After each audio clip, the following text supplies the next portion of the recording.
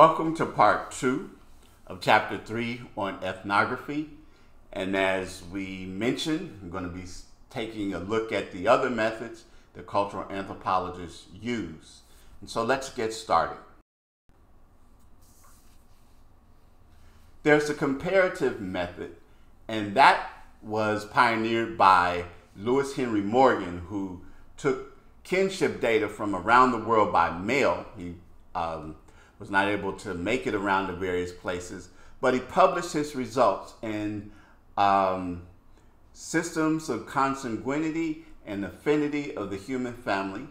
And it's information that's still available, it's still relevant. There's something that are called human relations area files. You can go to the website at hraf.yale.edu and find all of the things that have been compiled over the years by anthropologists as Lewis led the way in comparing various cultures and comparing aspects of cultures. Next is the genealogical method, and we'll talk a little bit more about this when we come to the unit on family and kinship.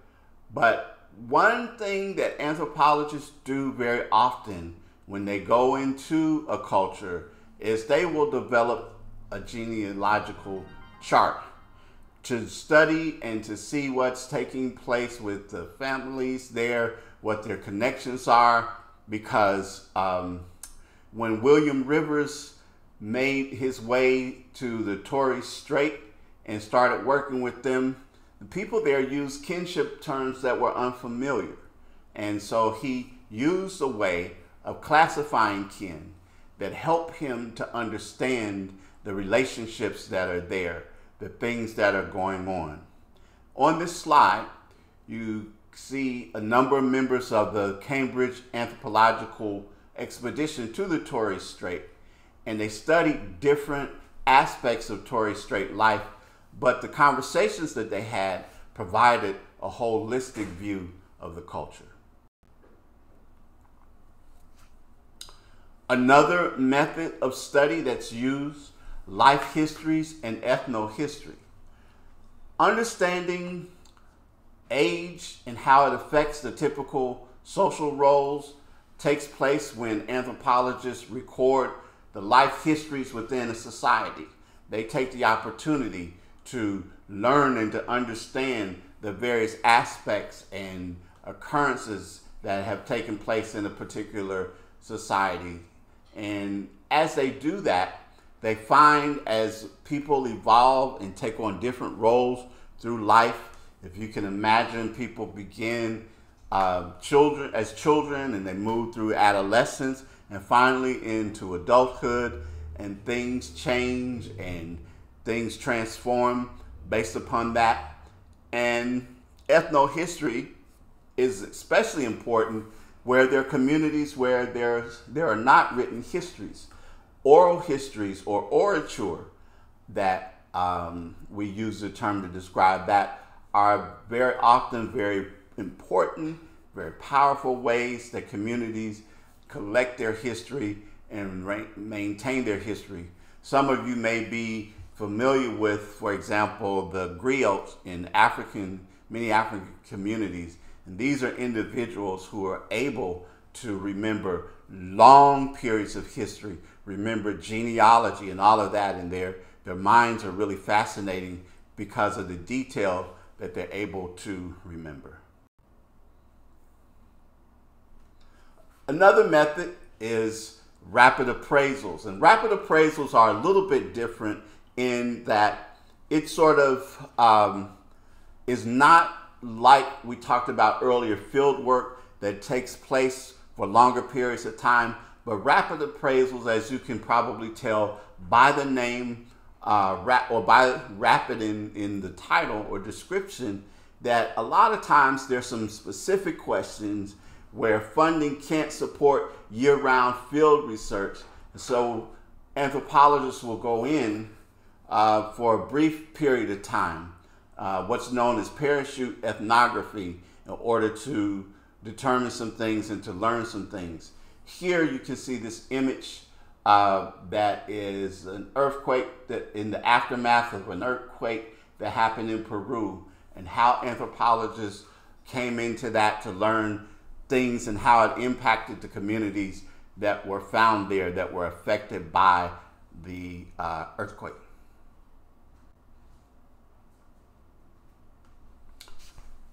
Action research. This is when anthropologists work for and become not just studiers of or observers of a particular culture, but also take in some limited forms some actions. Action anthropology, as many people talk about. Saul Tax, you can see pictured here, was one of the people who advocated that anthropologists do that in some communities where there are certain things that take place. Being able to find a balance between respecting a culture, we talked about that, cultural relativism, but also sometimes where there are things that maybe by changing in some way or altering particular ways of being might prove to be beneficial to the people that are there. And today, there are anthropologists that use participatory action research.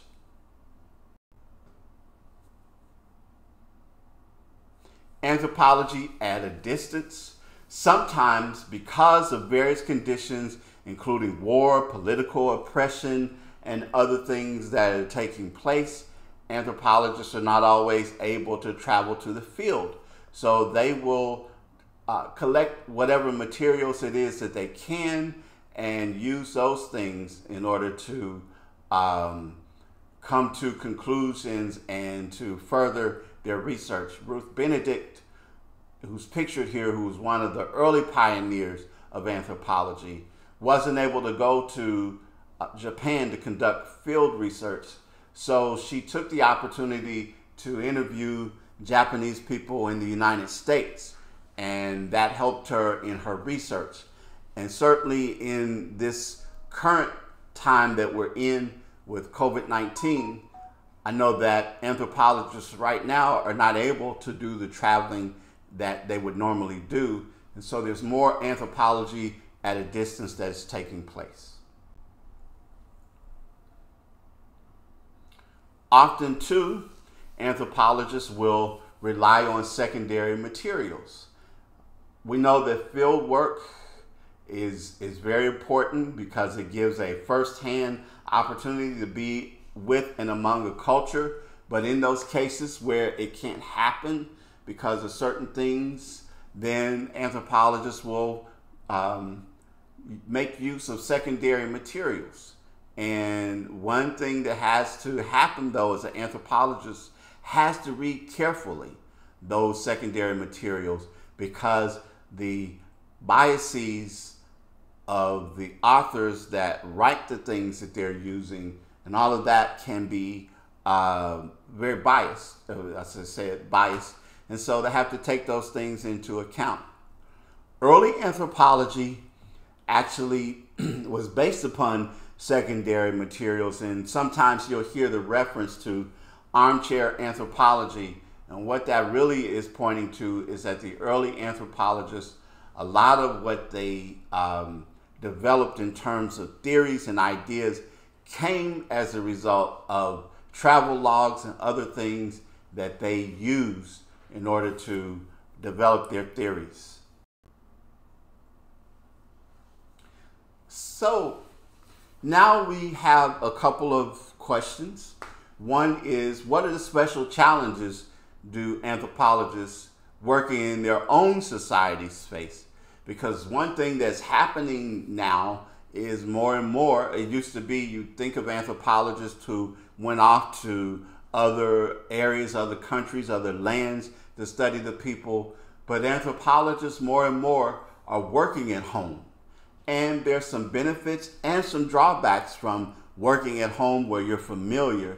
Of course, they're familiar with many of the languages and customs, but sometimes because of that familiarity, it can blind them to patterns that are obvious to a person who's looking at things from the outside.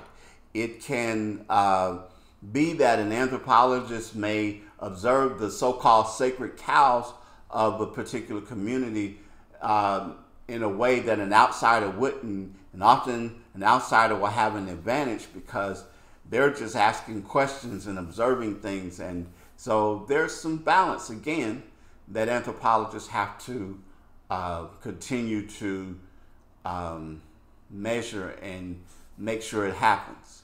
And more anthropologists are engaging the social problems of their own countries and working to do what they can to make things better.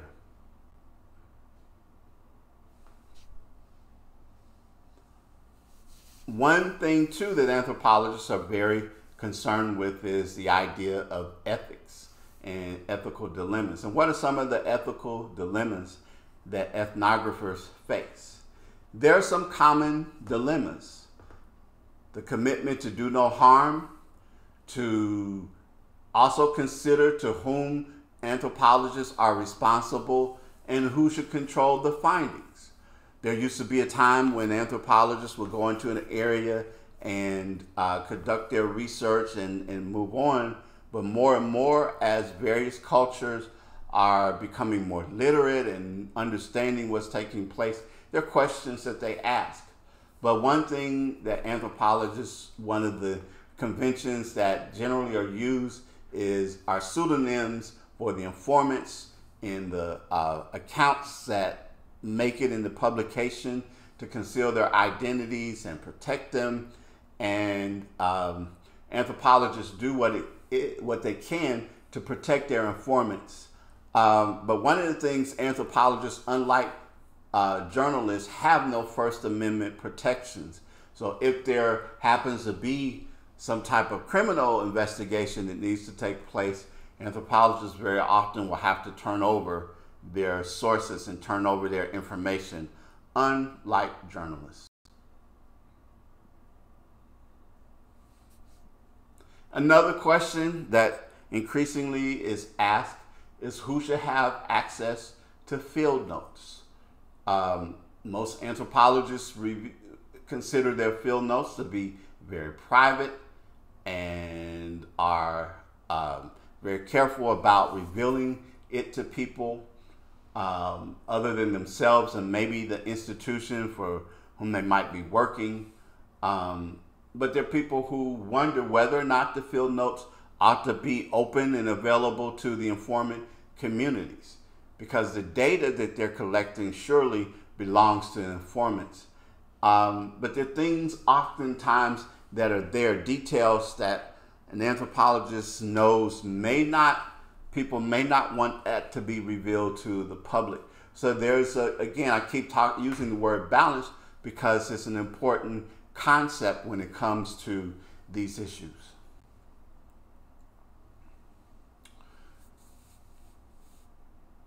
The other thing that continues to be a question that anthropologists grapple with is about wartime. During wartime, anthropologists very often go into communities where war is taking place and study the impact of the war and things that are happening there.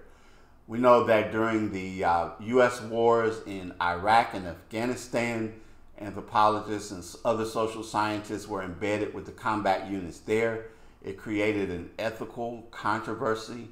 There's some anthropologists that argue that Americans, anthropologists or not, have a moral obligation to fight terrorism. The American Anthropological Association condemned the Human Terrain Systems program, which was a program that they felt might force anthropologists to take sides in trying to balance their military and anthropological responsibilities, and perhaps even damage the reputation of anthropology worldwide. So it is and continues to be a dilemma that anthropologists face when it comes to war.